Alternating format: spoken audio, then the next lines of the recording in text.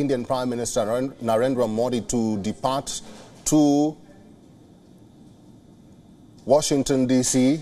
in the United States. This is a trip that will be impactful not only for India, but also in the Pacific, in the South Pacific and also in the region.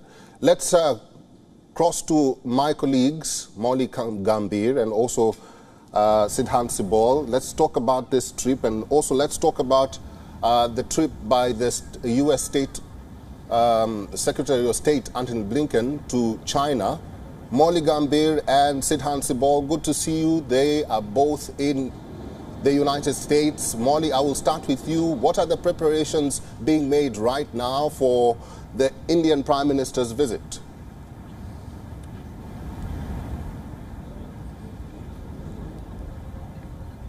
Well, Eric, preparations are underway in full swing. The U.S. is all set to roll out the red carpet to welcome the Indian leader. After all, this is his maiden state visit here to the United States. Just days to go. The countdown is well and truly on. And we've been speaking to a number of experts who've talked about the significance of this state visit when it comes to boosting the relationship on multiple levels between the two sides. Just look at the terms that have been used. A springboard to take this relationship to touch new horizons, to launch the next level of the partnership, so on and so forth. The U.S. National Security Advisor Jake Sullivan himself talking about how, this visit is not just about the bullet points on paper, it's overall about taking things to the whole new level and a lot about removing obstacles. Speaking of which, defense cooperation, of course, will be a pivotal aspect as far as this visit is concerned. Defense cooperation and the way it's going to strengthen the strategic partnership between the two sides in this phase is going to be closely watched, given the deals that are on the horizon, be the GE deal or the deal to buy American armed drones. Having said that, we of course are also looking forward to the New York leg of the Indian Prime Minister, where he will be leading the International Yoga Day celebrations at the United Nations headquarters. And we have been speaking to Indian Americans as well, who are going to be leaving no stone unturned to welcome the Indian Prime Minister when he arrives here in the United States. Thank you, Molly Gambhir, for that. Let me now cross over to our principal diplomatic correspondent, Sidhant Sibol. Apart from the Indian Prime Minister's visit to the United States, we also have the U.S. Secretary of State Antony Blinken landing in Beijing for his first state visit to China. What is the significance of this trip for the United States and China? Well, the U.S. Secretary of State Blinken lands even as there are concerns as to how India and, of course, other countries in the region view China. China has been very aggressive, and it has been aggressive with the United States in a different way, not in terms of territorially, but in terms of trade and other reasons. We know that when it comes to US and China relationship has seen a downward fall, similar situation as India and China have. And it's interesting to note this is a week that will see the Americans reaching out to Beijing, and how India and US essentially reaffirm and cement their relationship. As to what happens, there are strong hopes for a breakthrough, but it is highly unlikely that there will be a breakthrough in the relationship between US and China. We saw the number of instances happening. We know this visit essentially was postponed because of the instance we saw in United States, the balloon incident. But essentially, we know that both the Americans and the Chinese will be keen that the temperatures are lowered down, especially at a time when the geopolitics of the region, the Indo-Pacific, is in flux. But it is highly unlikely as well, given how aggressive China has been in the region. Sidhant Sibol, before we began this conversation with both you, Molly Gambhir, and yourself, we were talking about the inclusion of African nations in the G20. This is a proposal which has been made by the Indian Prime Minister. Critics say that this is a very bold step.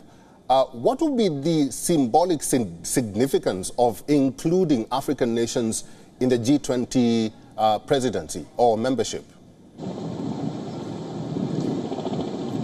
Well, Eric, African Union is a mega grouping. It's the grouping of 55 African countries, and we know that India is the size of Africa. In fact, India has been called for position for an African country at the reformed United Nations Security Council. Now, we know that India is the president of the G20 grouping, and as the president, India interestingly hosted the Voice of the Global South Summit earlier this year, in which India's focus was to highlight the problems and the challenges the countries of the Global South, most of them are from Africa, from, of course, the ASEAN countries, from Latin America as well. But essentially, India wants to give a voice to the African countries. In fact, what is interesting to know that last week in New Delhi, there was an India-Africa Partnership Summit that was addressed by the Indian External Affairs Minister,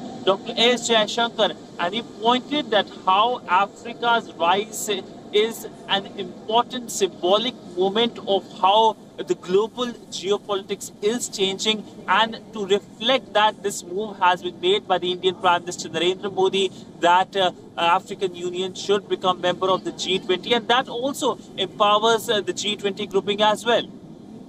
Our principal diplomatic correspondent, Sidhan Sibol. Molly Gambhir, sorry to keep you waiting for a little bit longer, but we recently saw the Indian Prime Minister in Australia. Now he's headed to the United States. Is the excitement the same?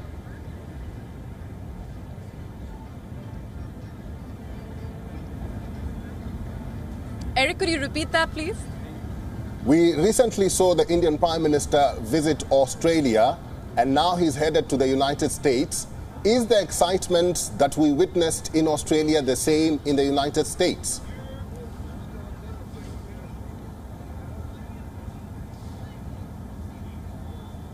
Well, just look at the engagements that the Indian Prime Minister has been undertaking, not just speaking of the partnership between India and the US, but on multiple levels with countries across the spectrum, Eric, and you get the larger picture, and the messaging is out there very clear how India is all set to lead when it comes to taking these partnerships in different aspects forward. Now, this particular state visit of the Indian leader, of course, is very significant in that aspect, in that context as well, given how the US-India relationship has gone from one strength to the other over the past decade. The very fact that this is the maiden visit, the maiden state visit of the Indian leader, he has, of course, visited the US as many as 6 times earlier, but this will be the first state visit of the Indian leader. That, of course, tells us the kind of importance that the US is attaching to this relationship at this point as well. And it's a mutual emphasis that the two sides are laying on this partnership. We are looking at the people-to-people connection only going stronger. We're looking at defense cooperation, transfer of technology, talk about how there is a need for the two sides to develop a technology corridor as well, given how the dominance of China and the aggression of China needs to be countered as well. So that in itself tells us about the scope of collaboration between the US and India, given that they are the world's 2 largest democracies, and the opportunities are immense. And like I was mentioning earlier, it's a lot about removing hurdles and solidifying the commitment that already has been laid out over the past decade. Live from New York City, our correspondent, Molly Gambhir. Molly, thank you. WION is now available in your country. Download the app now and get all the news on the move.